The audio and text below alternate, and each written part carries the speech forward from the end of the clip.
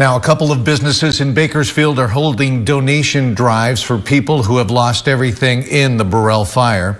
The Apricot Door Salon on Rosedale Highway and Wolf Creek Tattoo on Stockdale Highway are collecting those donations. They are asking for bottled water, pet and baby supplies, non-perishable food, toiletries, and gently used clothing for men, women, and children.